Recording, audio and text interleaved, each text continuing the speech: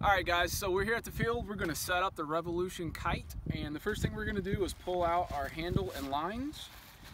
Now I've already got my handles connected to my lines, but we're going to show you how to connect the lines to the kite down on the other end. But the first thing we're going to do is get this unraveled.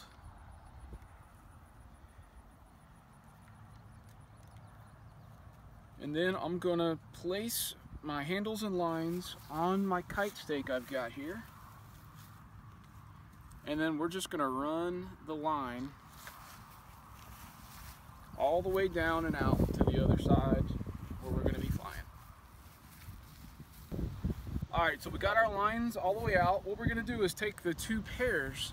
So we've got a white solid and a black solid, and then we've got white with red stripes and black with red stripes, and those are going to stay together as pairs. And so we're just going to kind of get the lines sort of untangled, and then we're just going to drop these here, and now we're going to go set up the kite. Alright, so the next step is we're going to pull the kite out of the bag.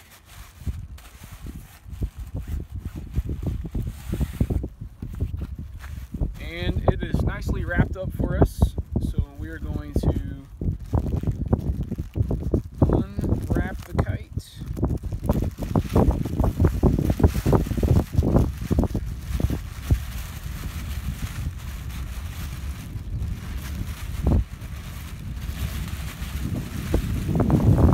Now inside the kite are going to be our two vertical support tubes, so we're going to set those aside for the moment. Now the kite is folded up in 3 sections. So the first thing we're going to do, sit it down. We're going to have to insert this tube all the way into the middle section. You can see how there's a break there. We need to connect these guys and make sure it's all fully seated inside the tube. So I'm going to wiggle it around.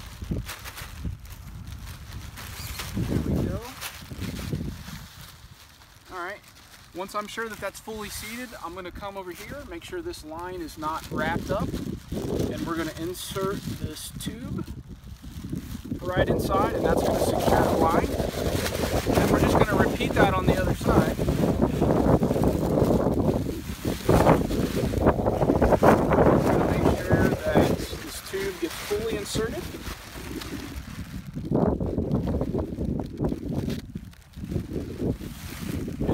Make sure this line is not tangled, and then we're going to insert the tube inside, and there we go. Now what we're going to do is flip the kite over. You always want to keep the leading edge upwind so the kite can just flutter around behind you. Now we're going to be looking for the side with the Velcro. That's going to be for our support tube springs. So what we're going to do is grab this tube, and the way you want to use these is you want to make sure the spring is on the inside for the kite. You wouldn't want this over on this side. You want the spring on the inside. And all we're going to do, make sure our line's not tangled. We're going to insert the tube here. We're going to place the Velcro piece down on the kite. Then we're going to come to the bottom, and we're going to make sure that line is not tangled up and wrapped around the support piece.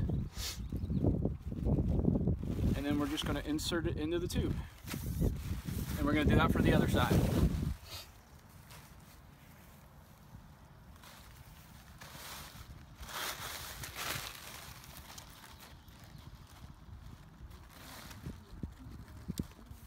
And now our kite is set up and ready to be attached to the lines.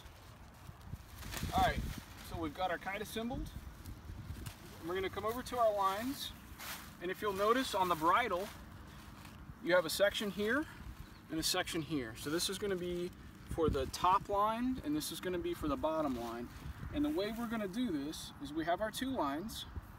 We're going to always make sure that the white, think of like clouds is how David told me. So white, like the clouds, is going to go on the top, and then this darker one, like the ground, is going to go on the bottom.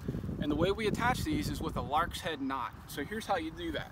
You take this loop, you stick your 2 fingers through it, you wrap it around, and then you make a knot. So now I'm going to attach this to the top line, because this is my white one, and then I'm just going to pull that lark's head knot tight all the way to the end, and now that's secured. Now it's easy to remove as well. We're going to do the same thing for the bottom. Right inside, tighten it up. Now we always want to make sure that we've got our striped lines on the same side and our solid lines on the same side, because those match what's going to be on our handles. We're going to do that for the other side now.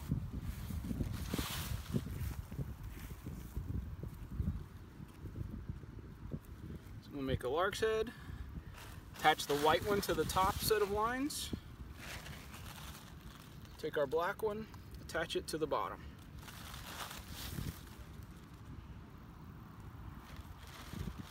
And that's all there is to the setup. Now you just untangle your lines and you're ready to fly.